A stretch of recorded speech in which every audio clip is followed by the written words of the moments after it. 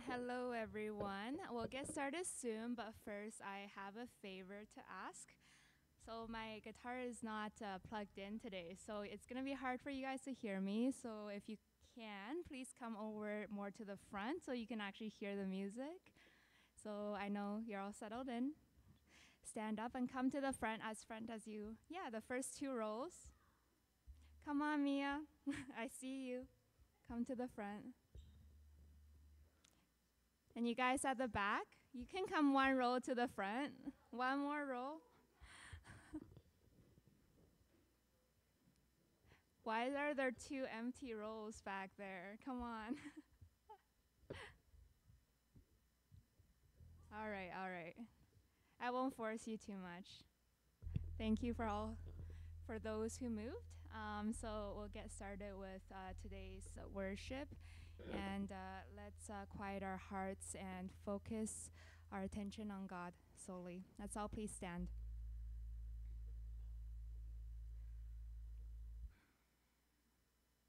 And we'll ask God to open our hearts to receive today's message.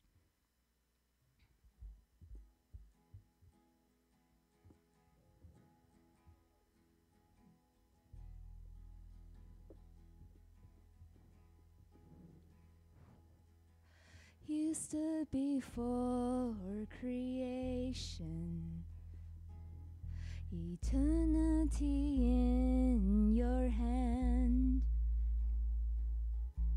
You spoke the earth into motion, my soul now to stand.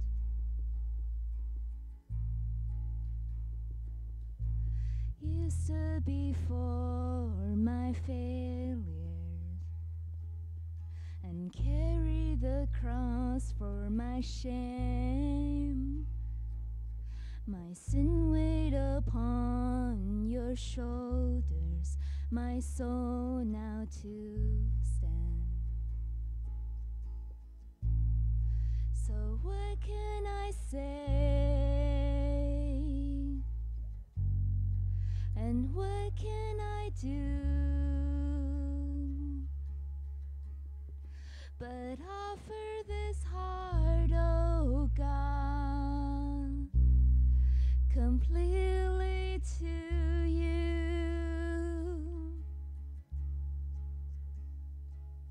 So I'll walk upon salvation, your spirit alive in me, my life to declare your promise, my soul now to stand. So what can I say? And what can I do? But offer this heart, oh God, completely to you. So what can I say? And what can I do?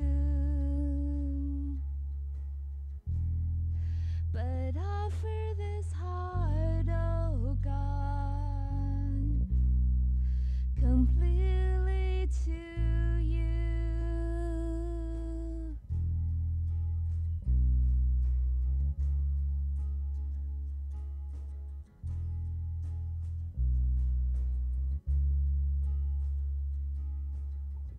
So I'll stand with arms high and heart abandoned in awe of the one who gave it all. I'll stand, my soul, Lord, you surrendered all. I am is yours. So I'll stand with arms high and heart abandoned in awe of the one who gave it all. I'll stand, my soul, Lord, you surrendered all. I am is yours. One more time.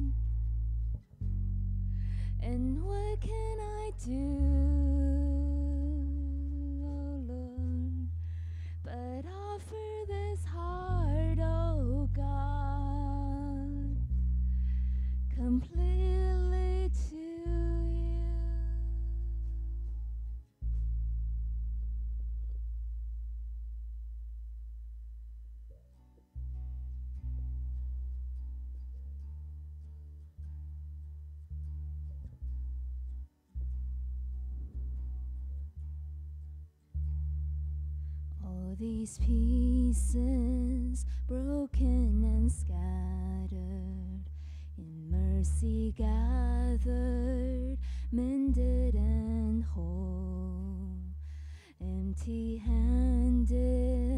but not forsaken. I've been set free, I've been set free. Oh, amazing grace, how sweet the sound that saved a wretch like me. Oh, oh, oh, I once was lost, but now I am found. Was blind, but now I see. Oh, I can see you now. Oh, I can see the love in your eyes, laying yourself down, raising of the broken to life.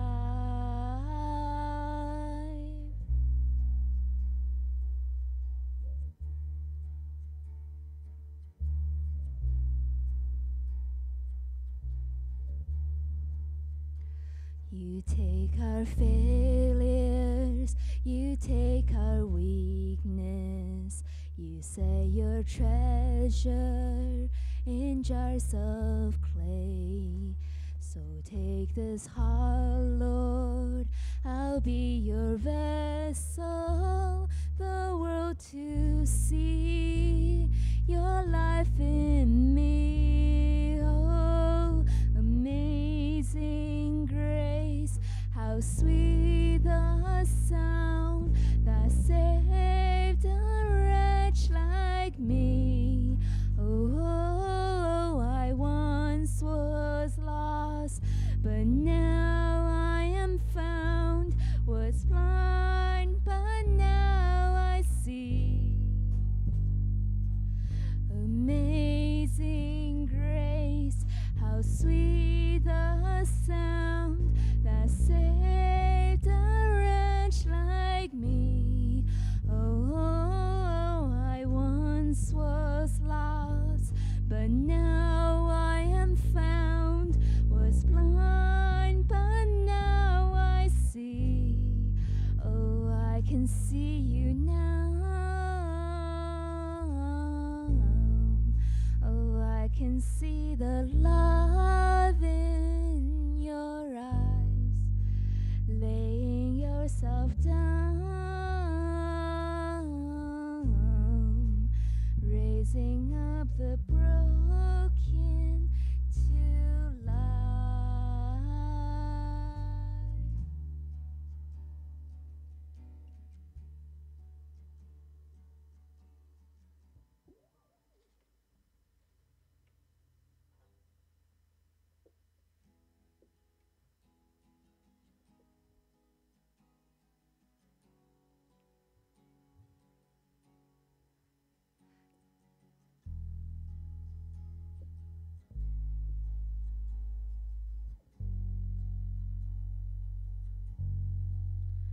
You give life, you are love, you bring light to the darkness, you give hope, you restore every heart that is broken. And great are you, Lord.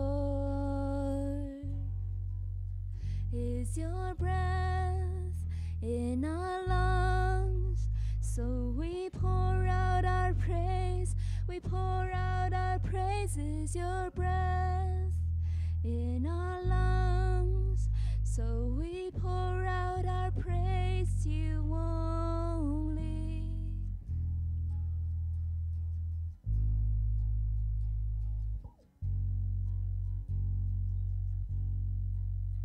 You give life, you are love, you bring light to the darkness. darkness, you give hope. You restore every heart that is broken. And great are you, Lord. Is your breath in our lungs? So we pour out our praise. We pour out our praises. Your breath in our lungs. So we pour out our praise to you only.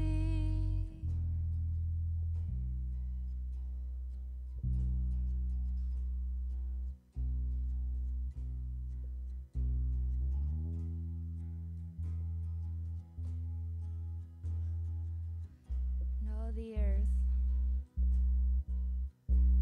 and all the earth will shout your praise. Our hearts will cry, these bones will sing. Great are you, Lord. And all the earth will shout your praise. Our hearts will cry, these bones will sing. Great are you, Lord. And all the earth will shout your praise. Our hearts will cry, these bones will sing. Great are you, Lord. Is your breath in our lungs? So we pour out our praise. We pour out our praises. Your breath in our lungs. So we pour out our praise to you only. Is your breath in our lungs? So we pour out our praise. We pour out our praises. Your breath in our lungs. So we pour out our praise to you only, Lord.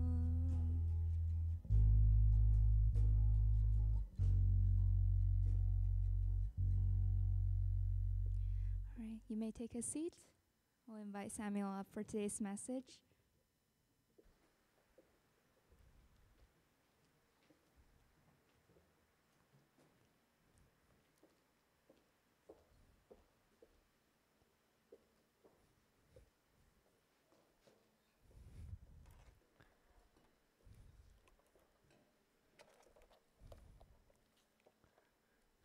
Good morning. Let's pray, okay? Father God, Jesus Christ, and the Holy Spirit, we give thanks to you for bringing us together this morning. Just as you said in Acts 1:8, we receive power and the Holy Spirit comes upon us and will be your witnesses. Sometimes, dear God, dear Jesus, we feel like we are not powerful enough, we are not strong enough, we are not wise or smart enough to be a witness in everything, even to be a witness to ourselves. But you say, well, my grace is sufficient, is all you need, and my power actually is made perfect in your weaknesses. So dear Jesus, we come to you today with all our weaknesses, brokennesses, darknesses, because we believe that whenever we are weak, we are strong because of you. Please be with us. In your name we pray. Amen. Okay, good morning, everyone.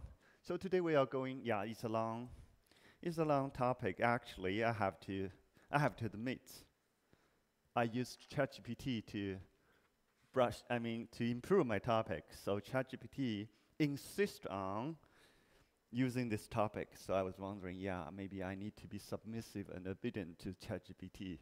So anyway, so today we are going to talk about wisdom and learning and study.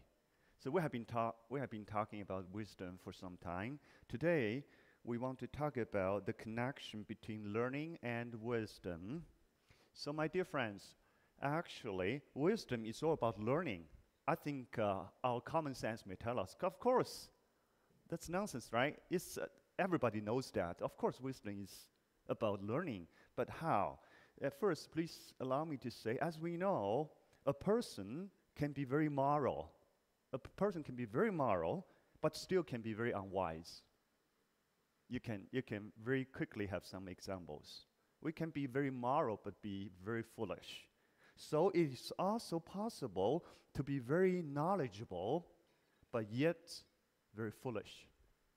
Remember that, please. You and I can be very knowledgeable, but still we can be horribly foolish. For example, a social scientist may know everything about poverty, but he or she can still make things worse for a poor family by trying to help them. Or actually, a best friend of my wife and I, she is a senior professor in a university. Teaching what? Teaching finance and investments. But the truth is, she never tried stock market in her whole life. And her husband teased her that she didn't even know how much money they have and how many bank accounts they have. But she knows everything about financial investments in the textbooks. She's an expert.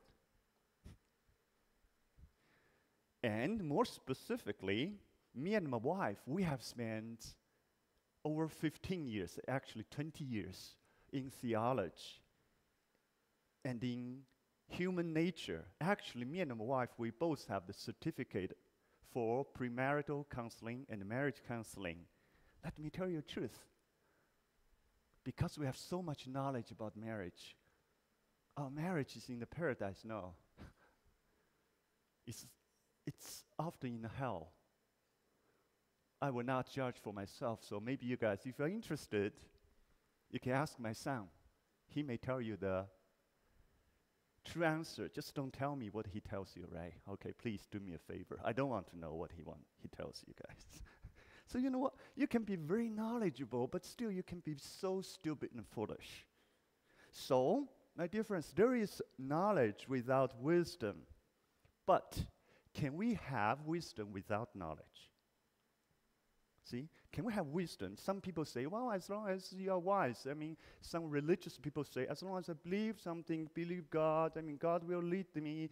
Can we have wisdom without knowledge? The answer is no, because we have to be knowledgeable about a subject before we can apply it within the discipline, discernment, and discretion of wisdom. For example, we are all concerned about life and death, right? We are all concerned about life and death, and we are all concerned about relationship with our loved ones. To be wise in those areas, we have to at least learn and understand human nature, how human relationships work, suffering and death, and the character of God. You have to learn something about that. We cannot just assume what they are and how they work. If you insist on you know something about that without studying or learning, good luck. Good luck. So let's first look at the scripture for today. Oh. Sorry, try.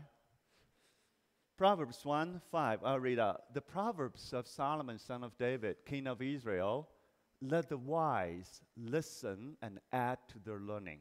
And let the discerning get guidance. Pay attention to the word learning. So Proverbs calls those who like to be wise, to add to their learning.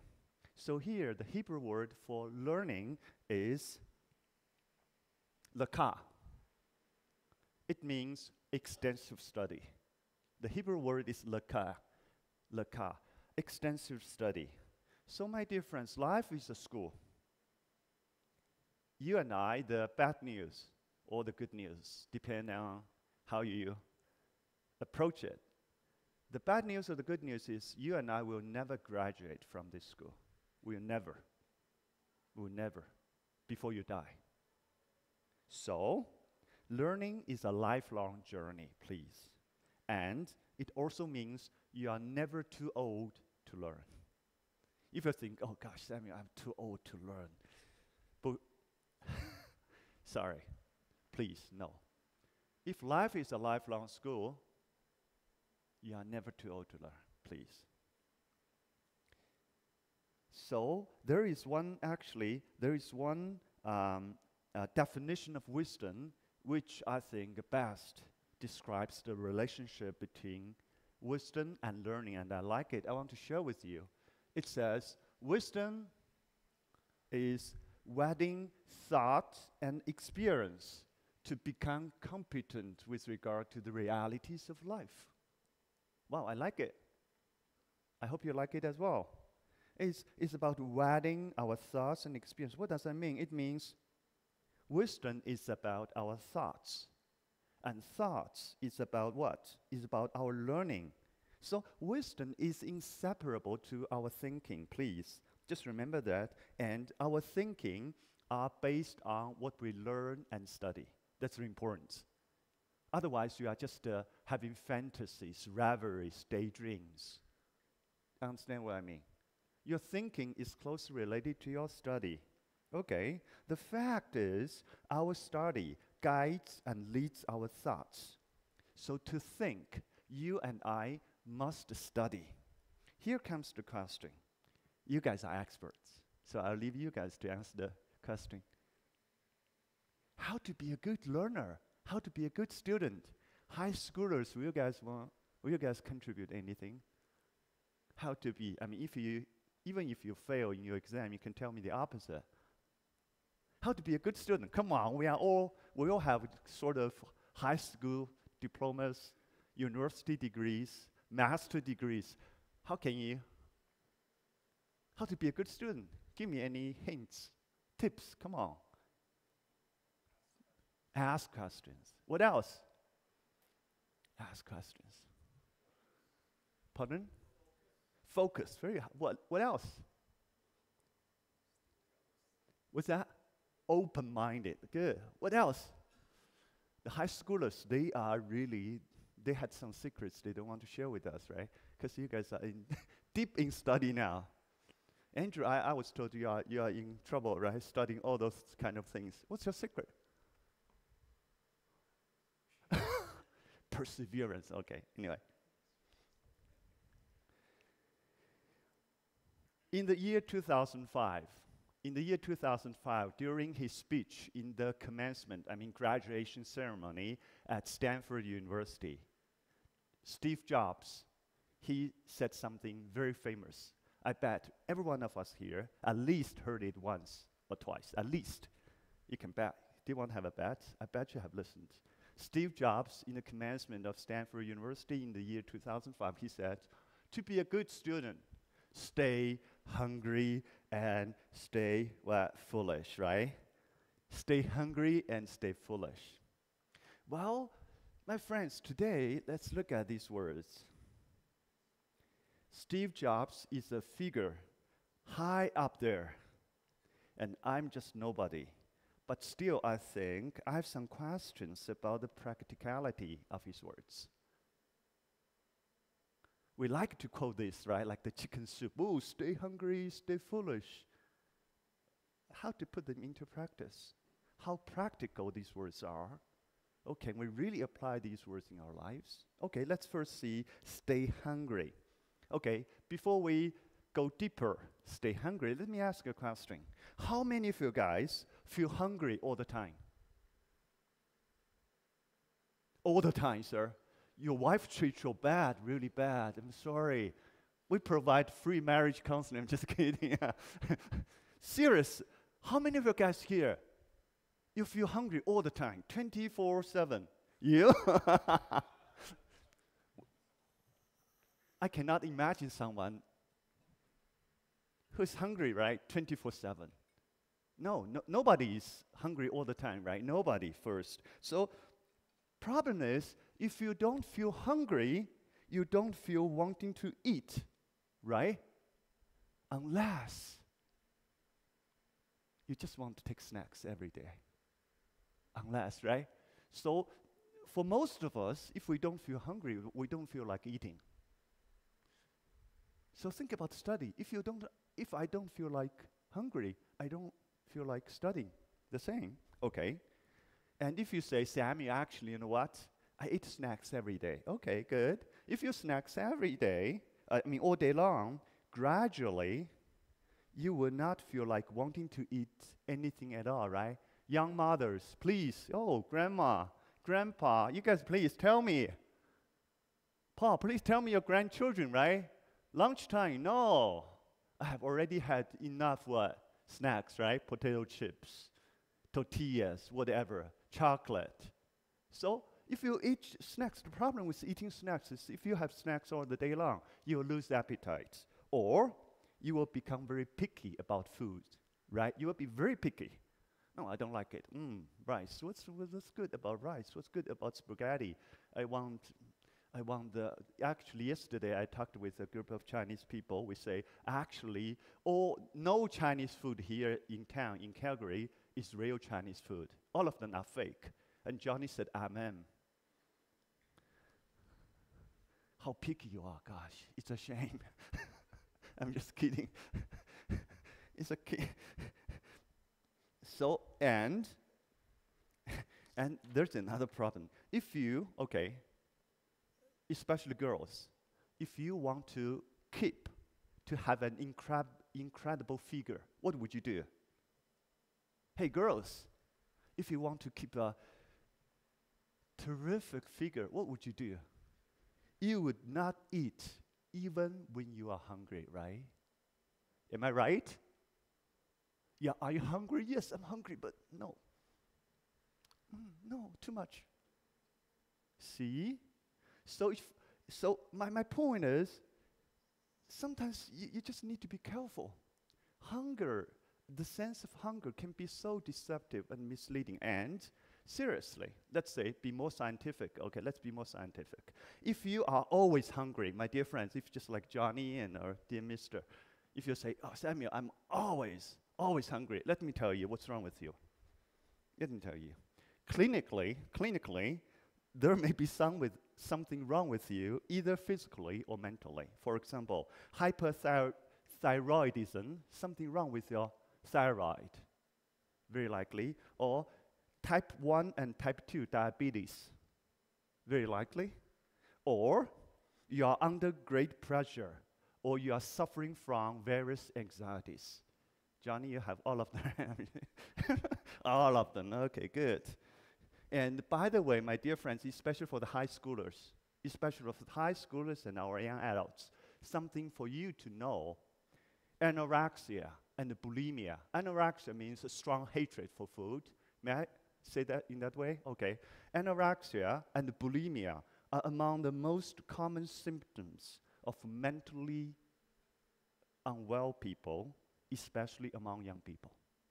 See, they got disorder in their eating habits. So, on the other hand, my dear friends, anyone with physical training experiences knows that you must have a healthy dietary habits, right? Including when, what, and how much to eat, whether or not you're hungry. You agree or not? If you are under training, often, right? You have to. I have to be very disciplined in what I take. When, what, how much. Even when I'm not hungry, even when I'm not, here, if you guys, anybody here has the experience of running marathon, one of the danger of running marathon is you have to drink water, even when you are not thirsty. You have to. Otherwise, you'll be in great trouble. See? That's my point. And last but not least, my dear friends, if you have ever had the experience of being super hungry, like starving. Actually, I have had. If you have ever had the experience of being super hungry, you will just eat almost anything available. You just eat everything.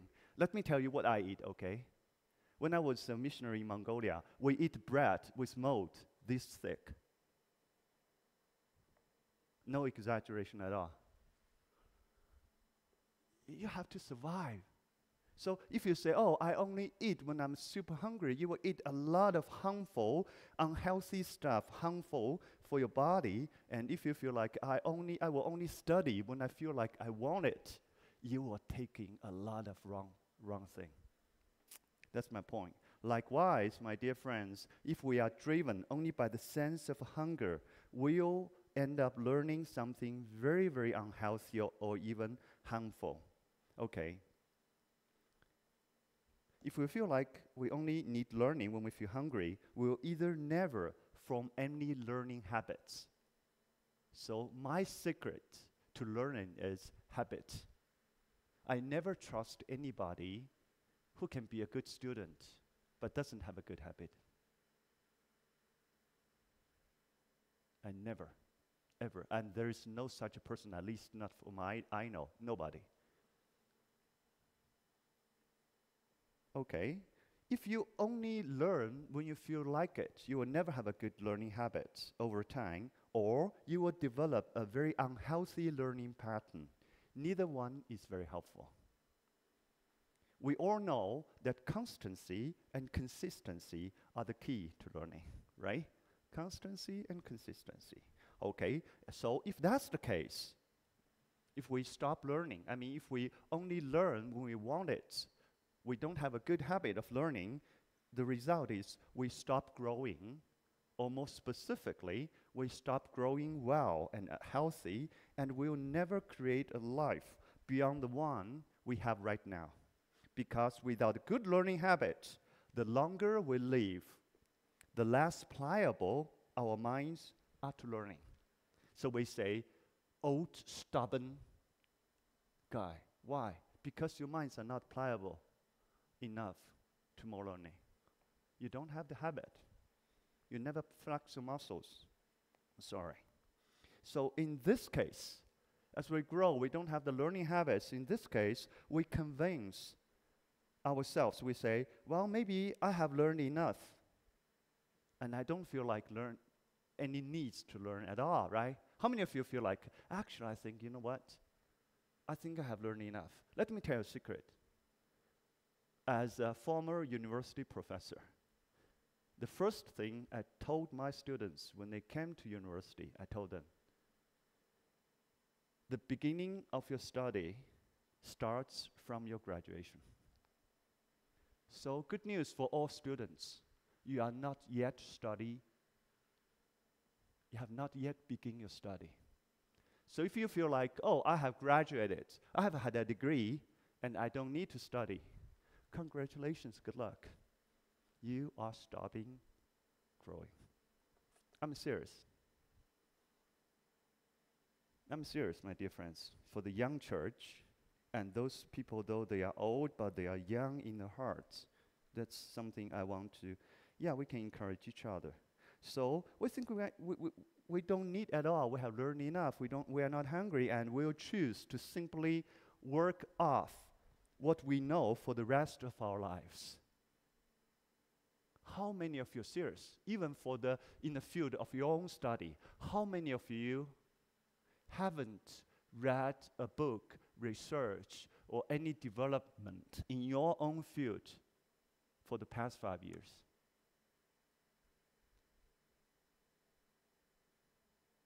The other day I talked to 2 graduates from Yale University.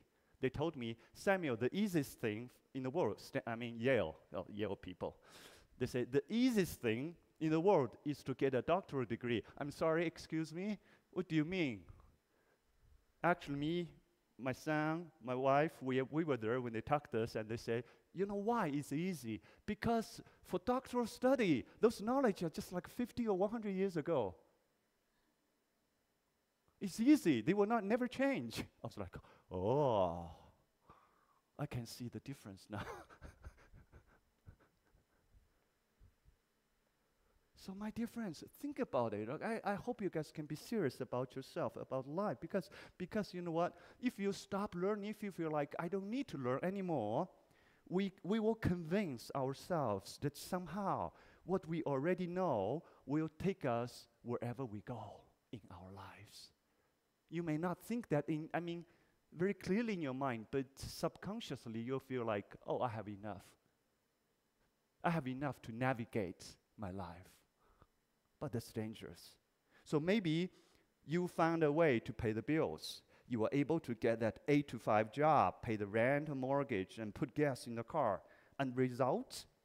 What's the result? The result is, even if you feel the life being sucked out of you by the mundane, you stop being curious and learning and exploring because you feel like your life is manageable. You feel like your life is manageable. Yeah, it's manageable. So you will give up your learning and exploring in exchange for comfort and security and predictability. But my dear friends, life teaches us how uncomfortable, how insecure, and how unpredictable they are, right? I think the first lesson life will teach us is they are never insecure, they are never predictable, they are never comfortable. That is exactly why so many people's perfect life crumbles in an instant when something new happens or some change occurs. I bet you guys have such people in your life, or yourself, maybe even. Your perfect life just crumbles all of a sudden when something new happens. Right? Their thoughts and experiences can no longer be wedded to the facts, to the everyday changing, because they stop learning or they just keep on learning the wrong stuff. That is why we see so many grumpy and lonely old people in the world. Not that only old people become grumpy or lonely, it's just that as we grow old,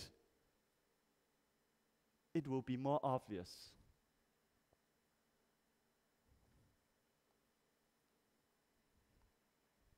Instead, my dear friends, instead of stay hungry, I would suggest we may try something different. We might try something, stay curious. What does curious mean? Curious means the passion for discovery and exploring. That's exactly a gift of God. Okay, just pay attention, please. If you do not believe God, I mean, if you don't trust God, literally trust. Literally trust in Hebrew language and in Greek language, believe means depend on, like a recliner. You can just put your whole weight on it. That's what believe mean in the Bible. If you don't believe God in that way, I don't care whether you call yourself a Christian or whether you have been baptized or whether you attend a small group or a church or even go to missions. I don't care at all. I only care whether you really believe God. If you don't, it's impossible for you to imagine what's worth exploring in your daily routine and mundane. Because you don't believe there is an infinite and loving God.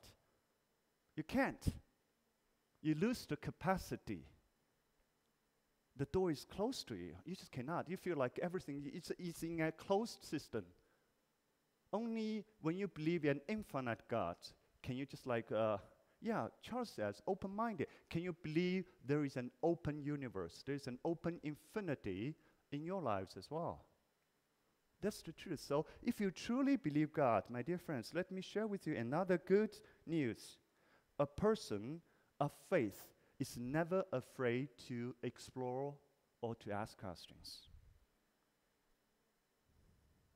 We, above all else, a person of faith, a person who believes in Jesus Christ, above all else, we are driven to question, to examine, to learn. So, one thing for you to examine whether you are a real Christian is whether you are driven to really question Bible, really question Christianity, really to examine. Let me tell you something. One of my favorite authors, G.K. Chesterton, has ever said. He said, one of the measurements of a true religion is whether we can make fun of it. Wow. Gosh, that's profound. Think about it. Am I confident enough? Am I secure enough about my faith that I can make fun of it? Think about it, my dear friends. How many of you, as you grew up, especially those who grew up in the church environment, I mean Sunday school, blah, blah, blah, whenever you have a question about God, Adam and Eve, Satan, your parents or the Sunday school teacher or even your pastor will say, hey, have faith, don't ask so many questions. Whoever had such experiences, please raise a hand. Similar, please, come on. Only you, Johnny, poor Johnny, only me and you. Nobody else, because you don't never ask questions, right? I come here for the food. I come here because my parents want me here. I don't have any questions. I used to have a lot of questions, and people would say, hey, Samuel, that's dangerous. Have faith. I was like, never ever do this to the next generation, please. Real faith, above all else, will drive us to question, to examine, to have doubts. Faith shouldn't make us less curious, but insatiably curious. Let me say that again. Faith will not make us less curious, but insatiably curious. Why? Because you have to believe there is something out there. You have to believe something is worth studying and that they are good. You have to believe. This means there has to be an infinite and loving God who is willing to relate to us. You have to believe that for you to be curious. Otherwise, you will not. Think about it, okay? Actually, what I have just said is the foundation of the development of modern science. If any of you here is interested in the development, the science history for the past 500 years, you will know what I have just said are the foundation for modern science history. And if you have really interest and you are serious enough, please, I will encourage you to read a book, one of my favorites. Very readable, very interesting, intriguing, very readable, please. The name of the book is The Soul of the Science. The Soul of Science, authored by Nancy Pierce.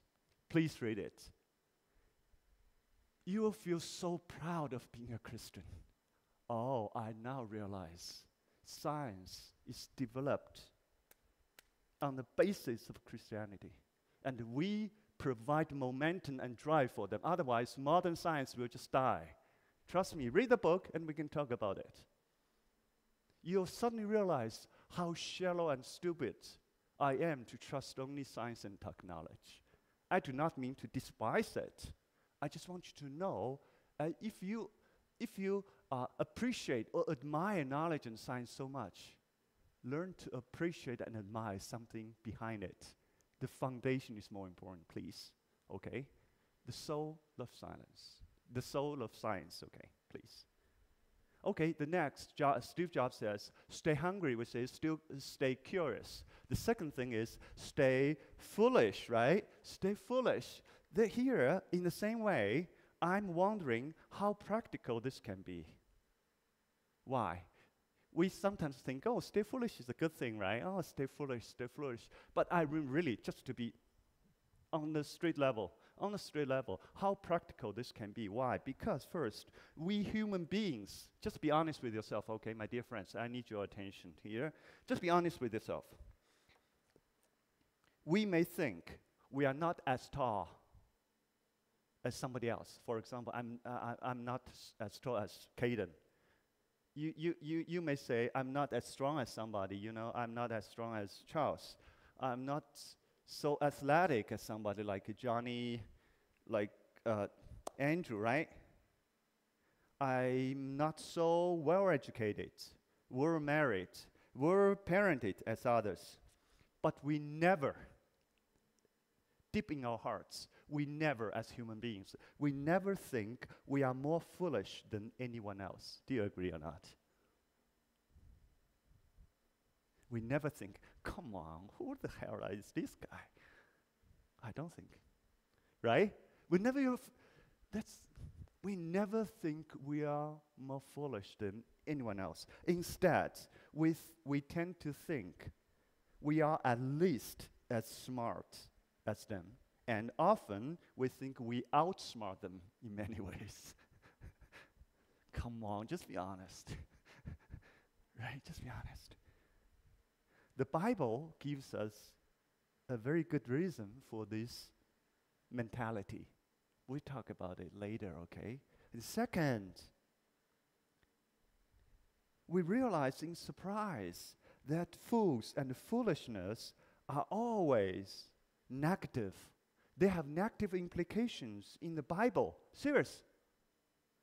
If you happen to read the Bible, you suddenly realize that actually fools and foolish always have negative implications in the Bible. It's never kind of a virtue something, especially in the book of Proverbs, right? In both the Old and New Testaments. And we'll talk about foolishness actually after we finish the wisdom parts. So what's the alternative then? I mean, for us, we cannot even process the word foolish. How can we stay foolish? That's my question. If you cannot accept the word foolish, how can you stay foolish? Instead, the alternative, I would suggest is, the Bible gives us the answer is, stay humble. Why? Just as we have mentioned earlier, wisdom is wedding our thoughts and experiences, right? To become competent with regard to the realities of life. So that means thoughts come from learning. That makes something very important. What's that? To think properly, we need to study properly. Study properly suggests there is a proper way and a proper order to study. Let me give you, for instance. Before that, just please be honest with me, okay? How many of you, what's your status quo of prayer life and worrying life? How often do you worry on weekly basis? Lots. On minute basis, hourly basis, daily basis. I think I'm a warrior. W-O-R-R-I. Not W-A-R-I. I'm a warrior. I'm a warrior. Let me tell you, if you don't feel like worry, you're not old enough. You're not old enough. Okay, let me ask you another question. How many of you guys, serious, no, I'm not talking about religion, please. My determination is to be a atypical pastor. So I'm not talking about religion. Let me ask you, how often do you pray, real pray?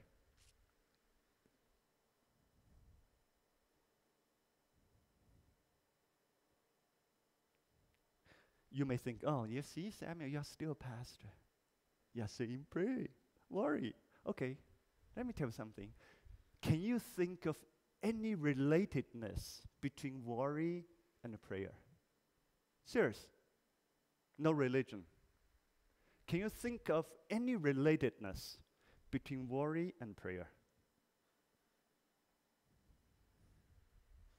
You can't. Can you? Anybody? Any thoughts? Okay, let me give you a hint. Worry and pray, actually, they are both our mental activity of thinking. Right? These they share in common. They are both our mental activity of thinking. What's the difference then? So we can see a lot of guys, when they are really in deep trouble, they are worrying and they say, I'm thinking. Actually, they are worrying. And many people say, oh, Samuel, I don't know how to pray. No, actually it means think. What's the difference? Okay, let me tell you. I hope this can be of some help. It can be of some help, okay. Think without God means worry. Think with God means pray. That's simple. If you have never tasted think with God, maybe you have never really prayed. Or maybe you have never experienced the power of prayer. I'm sorry. I think I have been through enough troubles and sufferings to testify to this. That's simple. They are all thinking. Both of them are thinking activities. But the only difference is one is to think without God. The other is to think with God. So there is a proper way and proper order to study. So to study properly, where should we start then? According to the Bible, on top of all other things, we should study true wisdom. On top of all the other things we need to study, we need to have a deep knowledge of the Bible. Why? It's very important. I'm not bluffing. You will naturally ask why. Please ask me why, okay? Please. Always bombard me with questions. I'm not afraid of questions. I'm afraid you guys don't have questions. You'll say, why, Samuel? We'll discuss it next time. The week after next. Next week, Johnny will introduce us a mystery guest. Mystery guest. Let's anticipate it, and please feel free to bring your friends. Today, we are going to restart our communion because I have talked to our young leaders, and I'm so glad our young leaders, they feel like because of the Christian life, because of the Christian belief, they feel like this Rachel is a healthy one. The reason why I hold back communion is I don't want you guys to experience too much religion before you can really taste the goodness of belief.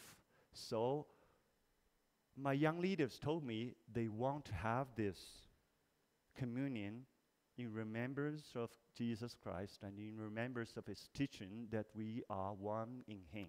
So today, we are going to restart our communion as roots, and we'll do it once a month.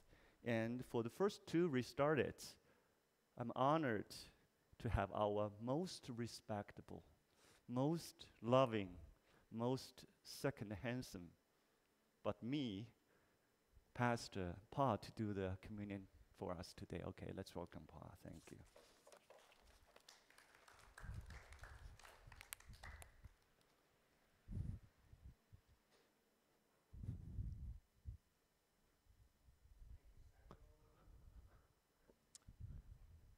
Thank you, thank you, Samuel, for introducing Already. me. I don't think I'm either the handsomest or the rest, but I am really passionate about one thing. I want to live for Christ. My hero, the Apostle Paul, said, "For me to live is Christ." And I hope you can see that in me, and I can model that. I'm not there yet, but I want to be that kind of person. We have two practices in churches.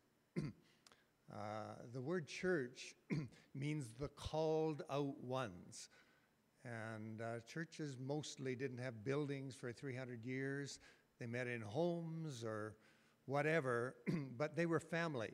Churches aren't like families. They are families.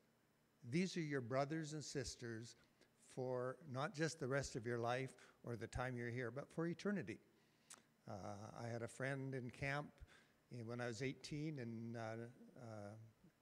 New Mexico, and when we said goodbye, she said, "Here, there, or up in the air." I've never seen her since, but she means we're going to be together because we're eternally connected to Jesus. We're followers of Jesus. So Christians in churches do two things, two practices. One is baptism, which is individual, and one is communion or Eucharist or Lord's Supper, different terms for the same thing. And it's together. Lord's Supper. I grew up as a kid where we had breakfast, lunch, and supper. And when I became a young adult, I realized how unsophisticated I was. It should be breakfast, lunch, and dinner, right? Supper. Supper means to sup, right? To eat together. And so that word is very significant. Then last night, Jesus is with his disciples, all 12 of them. The last night, they're having a Passover supper. And they're honoring what had happened centuries ago when God had taken the slaves out of Egypt through Moses. And Jesus changes that radically. He makes the old covenant, the Old Testament, obsolete. And he says, I'm going to make a new covenant. Let me just help you understand that supper. The disciples were arguing with one another, murmuring with one another. You know what they were discussing? Who's the greatest? I'm better than you. You're a loser, right? And Peter, most of all, because he at one point said, they'll all run away and fail you, but Jesus, I won't, I'll die for you. So that's the kind of people that were participating in what we're talking about. Actually, Judas was there too. And Jesus calls him out because Judas is going to turn rogue and betray Jesus. And in Matthew, I read this last night, Jesus said it would be better for that person if he were never born. He's in that group, right? And yet, Jesus allows him to participate, but allows those guys. Well, the other thing is, when you came into a meal like that, you know, if I come to your home in the wintertime, what do? Can I take your coat and here, put your shoes here and here's some slippers, right? You act like a host, and somebody should have done that at that meal and washed the feet of people because they wore sandals. But none of those disciples are going to do that, right? Like, I'm not going to wash your feet. Like, you wash my feet. That's their spirit. I'm showing you, like, how unholy they were, how unlike Jesus they were. And so, do you know the story? Jesus took off his cloak and wrapped a towel around him, and he went around and he washed their feet. It's amazing. Christians believe Jesus is the Son of God. He made the whole universe, and everything in the universe worships him. And here he is at this supper, down on his knees, washing their feet. Peter said, no, you can't do that to me. No, no, no. And Jesus said, if you don't let me, you don't belong to me, Peter. So Peter, who's always in control, he said, okay, wash all of me. You know, he wants to boss Jesus around, and Jesus is the boss, and he's the servant. So I'm giving you this setting, right? It's a supper. Supper is what you do with family, where you're just comfortable. These are my siblings. I grew up in a family of 7 kids, and so we had 9 around the table at some point. And so it's just family, right? And you realize they're not perfect, but it's the Lord's Supper. And that word's really important. It's the Lord. In the minute, I'm going to say to you, if Jesus is your Lord, if you've decided, I'm not going to be the boss of my life, I'm not going to run it, he's the one I let run my life. He's my Lord. He's the driver. I'll go over in the passenger seat. This is his supper. This is his supper. Let me cue on something that Samuel just said, because I think it's really helpful for us. He talked about foolishness, and he's going to elaborate on that in future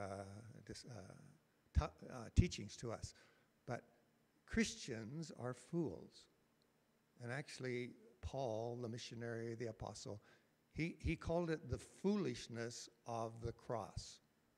You realize how utterly idiotic it is that we follow someone who wasn't on a power trip and didn't conquer with an army and served and loved and gave himself away and then died like a common criminal. Romans would not be crucified on a cross because it's so shameful, and Jesus was. And so we follow a crucified servant, a nobody, and it was astounding in the early days of the church, and it is to us now. Actually, Jesus says he has scars on his hands and his feet and his side, because forever he'll remind us of what's most important: sacrifice. How did he define love?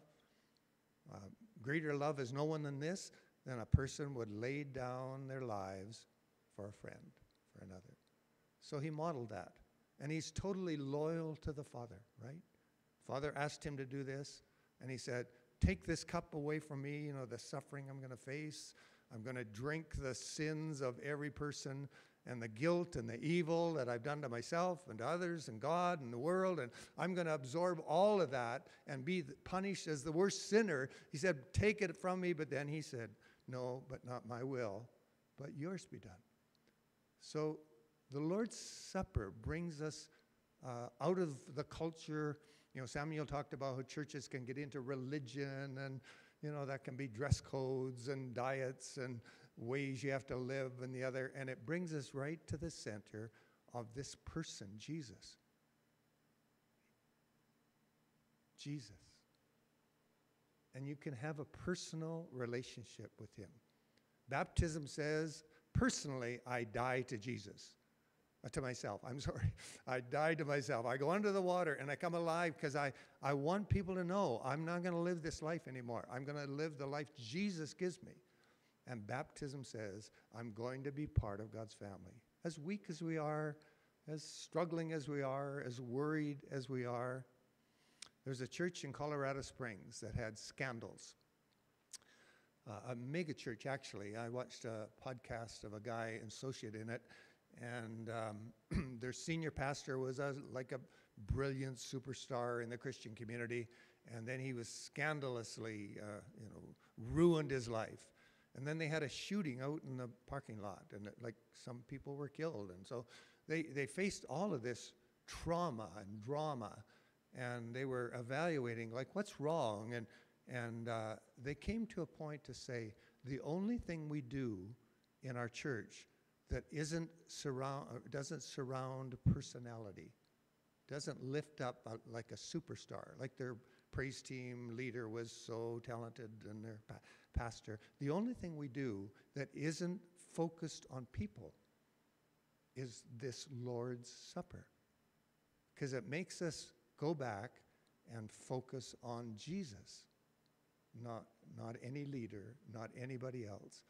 And bring us to a point of saying, Jesus, I want to follow you. I'm not perfect. I can fit in with those disciples.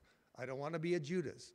I don't want to be a Peter, so proud. Jesus, I want to humble myself, like Samuel said. And I want to be a follower of yours. I'm not holy, but I want to be holy, whatever that means. I want to be loyal to the Father. So the Lord's Supper is very powerful. It brings us back to our roots. Churches do it in different ways. I was in Tallinn, Estonia, the capital of Estonia. I was there with a missionary, and we came in on a Sunday morning. He said, let's sit right up at the front. So we sat at the front, and then I said, why? Why? He said, well, it's communion this morning, and they just have one cup, and they pass it all around. So you want to sit at the front, right? So sometimes churches do that. I work with a church in Edmonton. They have the Lord's Supper every Sunday night. They meet in the evening. And they break into groups, and they have 3 and 3 and 3, and you go get the elements, the wine, the grape juice, and the bread, and you participate. I'm showing you, Jesus didn't say you have to do it in a certain way. He just said, as often as you do it. And so churches form their own culture. But basically, it's because we say, Jesus, we don't want to be religious. You hate religion. We want this relationship with you, and we want to renew it with you. Each morning, I pray a prayer out of the Anglican Book of Common Prayer. I'm not Anglican, but I really like it because it's a confession. It says, I have left undone things I ought to have done, and I've done things I ought not to have done, and there is no health in me. But thou, O Lord, have mercy on me for Jesus' sake and his merits. I want to start every day saying, Lord, I'm not perfect, only you're perfect. And so I want to get it out front to confess this. And God, I need your mercy and your grace, and I want to go through this day with the kind of joy instead of grumpiness. Like I'm 73 years old. I should be grumpy, right? I want to go through my day with joy because Jesus said, the joy of the Lord is my strength, right? So we're going to celebrate the Lord's Supper this morning. We have a dilemma because this is, we're beginning it again. And when they counted how many cups we only have 21. So Samuel's gone around and asked the leaders, don't participate or do it virtually. Could we say that? Do it virtually because we literally don't have enough. But we're going to put a table in front. In fact, Jetty, would you take that and just put it in front, that stool? And in a moment I'll pray, and then you can come up and serve yourselves. Like, please do come up and serve yourself. We want to make sure everyone participates, and I think next time we'll have enough to do it. Let's first pray. We'll take just a moment, maybe just a minute, and I won't pray, but you pray, and you can personalize that. I have left undone things I should have done, and I've done things I shouldn't have done. There's no health in me without you, God. Please have mercy on me because of Jesus' merits, because of what he did in my place.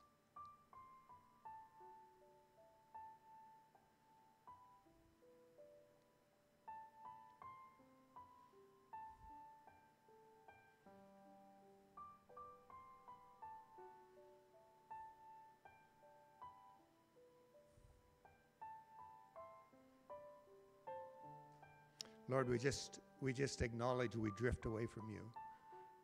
You say we're like sheep, and sheep are great at drifting away. And so we're glad to come to a place where you come for us. Your word uses the picture, come to the light, walk in the light. And of course, we often go into the dark, Lord. We just confess that too. So right now we come to the light as you're in the light. And it says we have communion with one another. This is our family. And the blood of Jesus, your Son, cleanses us from all sin. We want that cleansing. We don't want to stay in the dark. We don't want to stay in guilt. We don't want to stay in fear, in worry, and especially in defeat. We come to you, Jesus. Cleanse us, strengthen us. May this Lord's Supper, it's a symbol, but may the reality be we're empowered by you. What you did, we're strengthened by you. In Jesus' name, amen. It says Jesus at the Last Supper took a loaf of bread and broke it and said, this is my body, which is broken for you. Then he took a cup of wine and said, this is my blood, which is poured out for many for the forgiveness of sins. He called it the new covenant he's making on our behalf with the Father. So if he is your Lord, then the Lord's table, the Lord's Supper is available for you. So let me encourage you, just come and take it, and then we'll participate together. You have to stand. You have to come. Nobody's going to serve you. I want you to come and say, this is for me.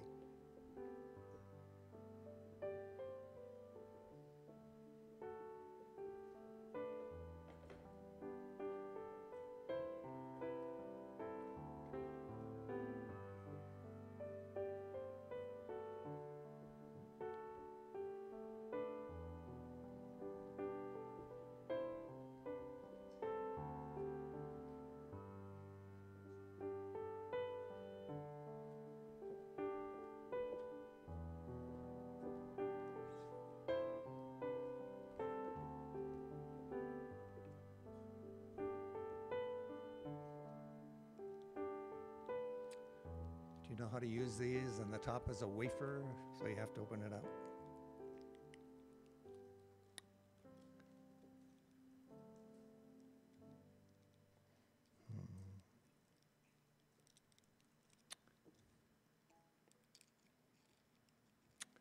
This is my body, Jesus said.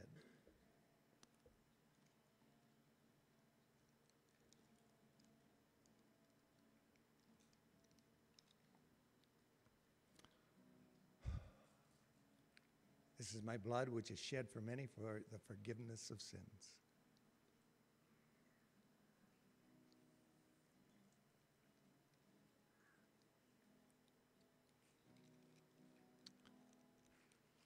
New Year's Eve, about 2015, 16, a team to Antakya. Shelley was part of that team. I think there's 7 of us. And on New Year's Eve, we met in a room, a long, narrow room. I bought a bottle of wine from a Armenian church just to, I don't know, just to treat them well. We had a baguette, you know, a French baguette. And so we had a dinner with the Turkish church and Syrians and Chinese and English. And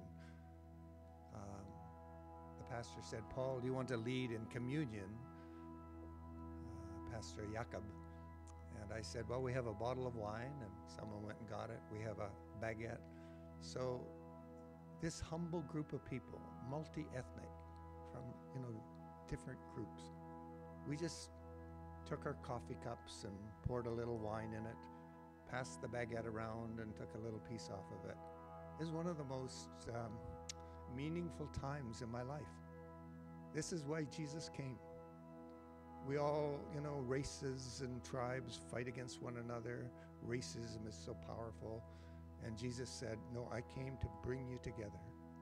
One new community, one new family." So that's what's happening here, and all that God will bring us. And I hope as we celebrate this month by month, it becomes more and more meaningful. Jesus, you on the cross, you in the resurrection, that's changed my life. Wakey, let's sing.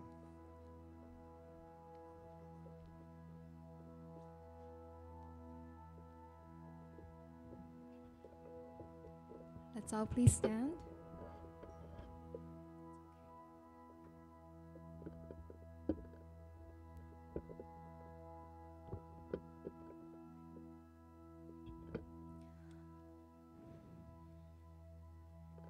As we eat the bread and drink the wine, let's remember that God had called us no matter what, where we are and who we are, and He's called us to come to Him no matter how undeserving we are as well. He opens His arms and accepts us. Let's sing this worship song as an answer to His call.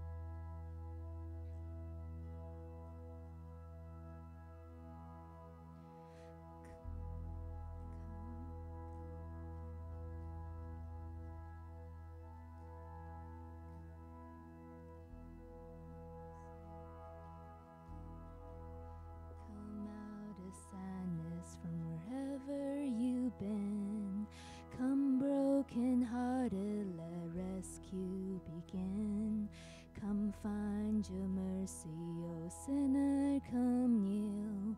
Earth has no sorrow that heaven can heal. Earth has no sorrow that heaven can heal. So lay down your burdens, lay down your shame. All who are broken, lift up your face. Oh, wanderer, come home. You're not too far. So lay down your hurt, lay down your heart. Come as you are.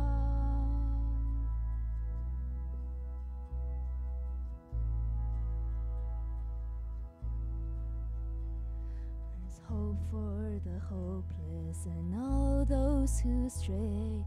Come sit at the table, come taste the grace. There's rest for the weary, rest that endures. Earth has no sorrow that heaven can cure. So lay down your burdens, lay down your shame. All who are broken, lift up your face. Oh, wanderer, come home. You're not too far. So lay down your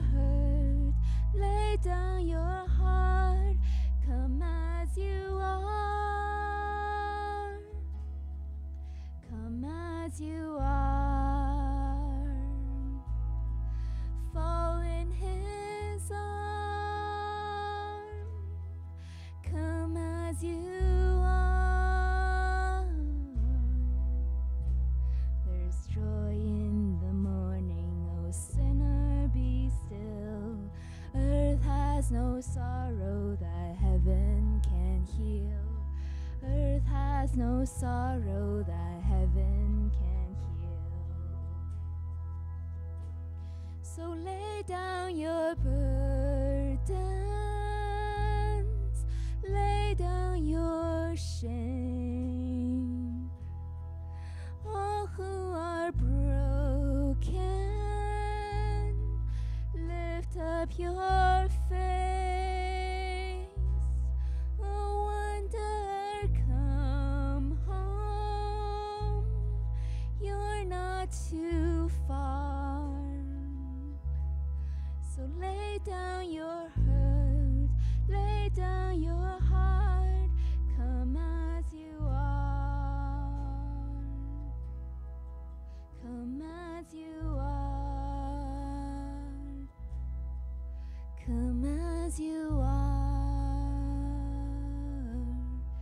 Come as you are.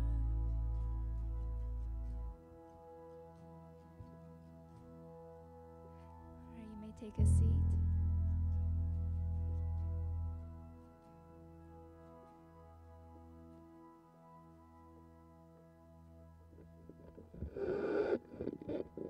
Morning. Announcements. So, for youth, we have a hike going on this coming Saturday. We're gonna arrange rides and stuff. Gonna post it on Discord. So, be looking forward to seeing you guys there. For what else? Lunch. Yes. There's pizza at the cafeteria in the back. So after this, feel free to make your way back and have fellowship and get to know each other more. I think today's message, what I really got out of it was, just to, I guess, not stay in the comfort zone, and get into that daily routine where I'm just trusting on, my own self, like believing that I can, handle the outcomes and be in control of my life, but really to involve God, especially in prayer. And I think that's what really, that's what I really got out of today's message. So I think one of the ways to do that is to help set up and to give cheerfully. So those are all the announcements for this week. And I think Samuel's new quote is stay curious and stay humble. So have a great Sunday.